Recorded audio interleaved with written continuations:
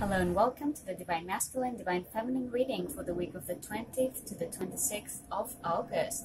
If, however, you felt called to, click on this video at a time other than this, then trust that love still has a message for you. So keep in mind this is a general reading, so I'm trying to channel as many messages as possible for as many people. However, if you would like a personal twin flame reading for your journey, very detailed, I would love to do one for you, so feel free to check the link in the description below for that. So without further ado, let's see what the Divine Feminine and the Divine Masculine are up to this week. Alright, so for the Divine Feminine, I have pulled Council of Light, Divine Orchestration, Helpers in the Subtle Realms, Soulmate, but this is a twin flame reading, so we're going for twin flame. Yes, this is your twin flame, and the Nine of Swords. So, right away for the Divine Feminine, I see this week lots of upheaval, lots of perhaps anxiety, nightmares even, like not sleeping very well for some of you. So as the Nine of Swords, means. So for some of you, this has to do with unresolved trauma, I see. So if that's the case for you, I would highly recommend claiming your support in the form of a map session. The mind alignment process, I went through it recently. It is a very gentle and easy way to heal through trauma. So if that is something you've been, that has been really holding you back in your life, really making you feel drained, making you feel powerless, I highly recommend getting a map session. And the support afterwards is excellent. I'm on my third week now. It feels so good to enjoy life free of trauma. And I used to have a huge problem like with panic attacks and anxiety all the time, but I don't really feel that anymore. It's amazing. It's a huge transformation. So if that's something you've been struggling with, I highly recommend it. And the link is in the description if you feel like checking it out. So anxiety also has to do with not trusting, not surrendering to the divine. And the Council of Light is here to remind you that you're not on your own. You have the divine on your side, you have the ascended masters on your side, the angels, and all you need to do is call in their help, call in their assistance, and they'll be more than happy to support you in whatever it is on your twin flame journey. Remember that you and your twin flame are destined to be together. You can be together in this lifetime. Of course, there's some healing work to be done here because as a collective, humanity has been choosing separation from the divine for ages, and we don't need to judge that.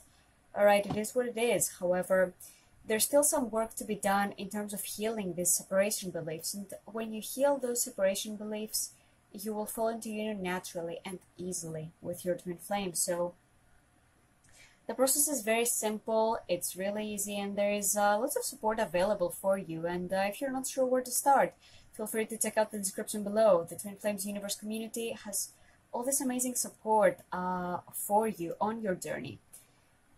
And Twin Flame Ascension School specifically has brought over 30 Twin Flame couples into Harmonious Union, and it's guaranteed to work for you too. So if that's something you'd be interested in, feel free to check out the links below. And also keep in mind there's a sale going on. It's a great opportunity to invest in that right now, if you are able to. And the twin flame card has to do with confirmation, pretty much, that you're on the right path. And it's important to remember not to attach to a certain person what it looks like on the outside, but to always follow the feeling in your heart. Does it feel good to keep talking to this person? Does it feel good and juicy to keep pursuing this person?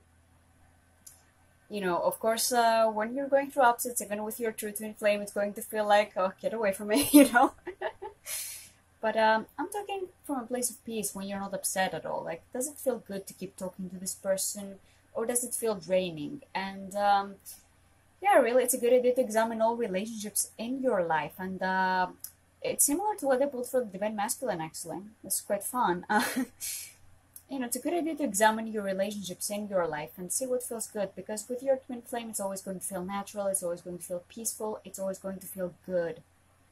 Another important message I'm getting for this week is how important support is on this journey. And to manifest your harmonious union, you require a lot of support. And this support comes in many forms. It is a loving community. It is a great coach that is always pointing you towards the direction of love instead of ego. It's extremely important to have this guidance on your journey, because the ego will try to trick you into believing that all this, what you're feeling for this person is not real, or that, you'll just be in this cycle forever and that nothing will ever get better, or, all those things, right? And you know what it is for you in your case. And, your ego will also try to trap you into thinking that, oh, this is exhausting, when loving never feels exhausting. And this is what the twin flame journey is all about. It's all about loving yourself unconditionally. It's all about loving your twin flame unconditionally, and building a relationship with the divine.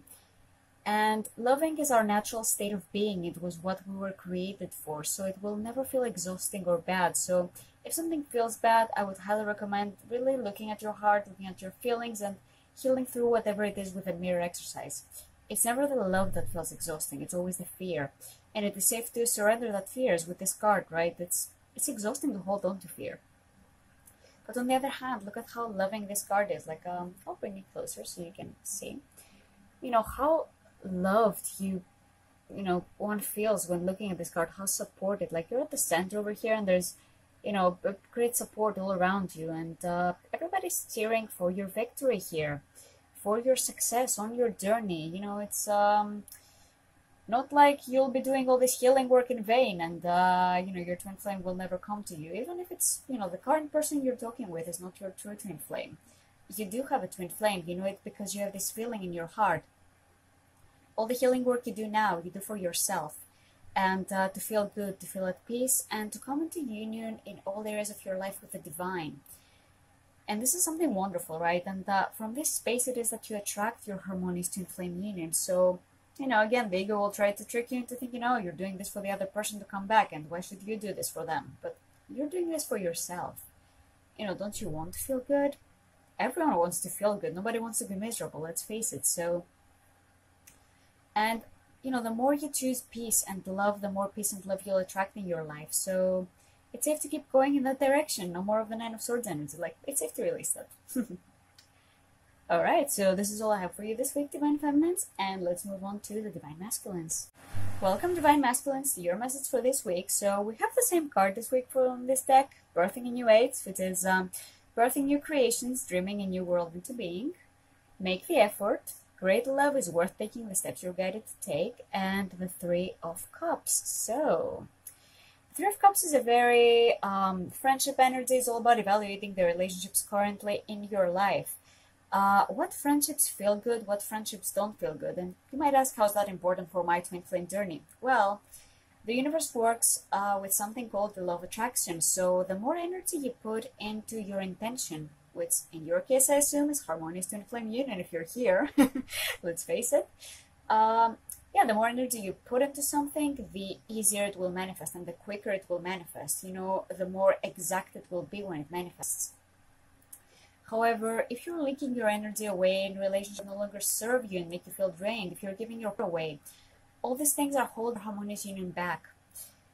And it's safe to release everything that no longer feels in alignment with who you truly are, and everything that no longer feels in alignment, just let it go, release it. And on the other side of this, you'll just find more good. It's not about being afraid of surrendering things, because when you surrender something, something better comes in place. So it's safe to trust in that. And the Three of Cups is also about celebration and finding things to be grateful for. A gratitude list also I'm getting for some of you, because from a place of gratitude is when you manifest even more and the good thing. So if you're focusing your energy on complaining, for example, you attract more things to complain about. If you're focusing your energy on what you're grateful for, more things to be grateful for will manifest. So be really mindful of where you focus your energy. Focus on this celebration, on this abundance. Like, look at all those cups and how, they're overflowing with good and with abundance and with fruits and, all these beautiful things. Like, this is for you too. You can choose and claim your abundance right now. Your twin flame journey is not separate from, your abundance journey, your life purpose journey. All of it is connected. It's all a part of the ascension. And when you ascend, all of humanity ascends, because you're setting an example here. You're leading things, like with birthing a new age, right? it's all very beautiful. It's all very divinely orchestrated. And, those of us on the twin flame journey right now, we're leaders. We're just showing humanity there is another way, out of the separation consciousness, out of, miserable relationships, out of, anything not aligned with divine love. So yes, sometimes this might feel exhausting, this might feel sad even, or isolating, or lonely, but, not that you're not on your own. There's a beautiful community, just, waiting for you to claim it. The Twin Flames Universe community really comes to mind here. I'm so grateful for it. And, it's just so supportive, and it feels so good to be part of a community that understands what you're going through and also will help you here and has a solution to the issue. And, twin flame separation is not something to be afraid of, because there is a solution to it, and there is a method here in place to heal it fully. So it's all about you choosing to commit to the journey, make the effort. Like, what parts of your consciousness need the love here, and just give those parts of you the love, and really keep going deeper with the divine. And, great love is worth taking the steps you're guided to take. So every step you're guided to take in every moment, you're creating a new world for yourself and for others. And this world is very abundant, very beautiful, something to celebrate with. So this week is all about, again, letting go of the old and bringing in new energy, new abundance, new love. And it's all very beautiful, and feels very loving and very supportive. And I'll repeat what I said, like for the Divine Feminines, you're not making the effort for some girl out there, right? For some person out there. You're making the effort for yourself. You want to feel good within yourself and with yourself. So this is why you're doing all this healing work, first and foremost, to have a relationship with your Creator, with yourself. And from this place, your twin flame will be magnetized to you instantly. It will be like this, like, yeah, super quick, super easy. But for this, you need to have a foundation of self-love, of self-respect, and of really good communication with yourself. I'm getting from some of you, like, committing to yourself, not being like, I'll kind of love myself here, but not fully. And, if you don't fully choose to commit to yourself, to love yourself, and to communicate with yourself, how do you expect your twin flame to choose those things for you? Your Divine Feminine cannot make your choices for you. This is something you need to take responsibility for, and it's actually very empowering that, hey, nobody can take away from you, all those beautiful things like self-love, self-respect, and, your relationship with yourself. It's all up to you. And, not even your twin flame with whom you share one consciousness can make those choices for you. This is all up to you. And whatever the divine is guiding you to heal right now is for you to heal. Don't wait for your Divine Feminine to heal something she's not guided to heal. If you're aware of it, you're responsible for it, as my spiritual teachers say. And it's actually very correct. You hold some pieces of the puzzle, she holds some pieces of the puzzle. And it's not the same pieces, because there wouldn't be any purpose to it if you heal the same thing. But it will always be complementary. So yeah, just lots of great blessings this week for you, Divine Masculines. And so this is all I have for you this week. I really hope you enjoyed this reading. If you did, feel free to click the like button and subscribe to this channel for more juicy twin flame readings. If you would like a personal twin flame reading from me, there's a link in my description for that. I would be really happy to do one for you. So yeah, enjoy the rest of your week, and I'll see you in the next reading. Bye bye.